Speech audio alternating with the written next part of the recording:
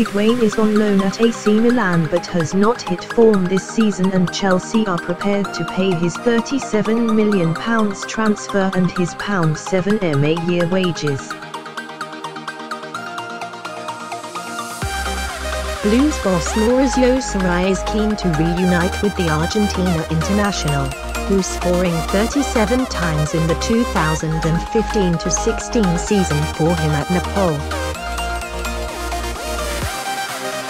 The 31-year-old former Real Madrid striker would be the Blues' second signing of the transfer window after Christian Pulisic, and Solhekol thinks it's on the cards.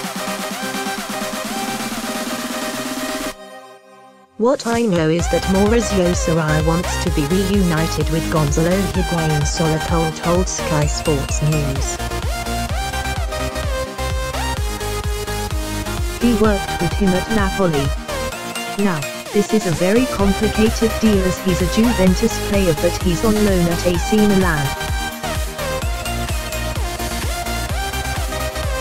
He's not having a good time at AC Milan. He's only scored 8 times. But Sarri wants to get him back.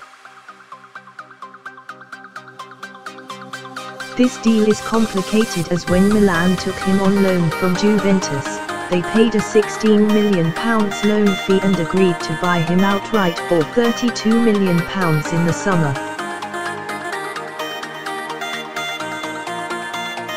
If Chelsea want him, Juventus are trying to get them to match that same kind of deal, paying a big loan fee up front and agreeing to sign Higuain in the summer.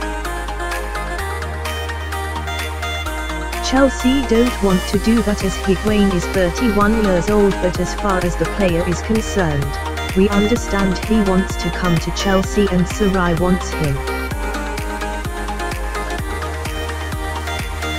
Milan's sporting director Leonardo has had some very interesting things to say, and he says it's up to Higuain now to make a decision. What we do know is that Chelsea absolutely, I won't say desperate, but they really need a striker.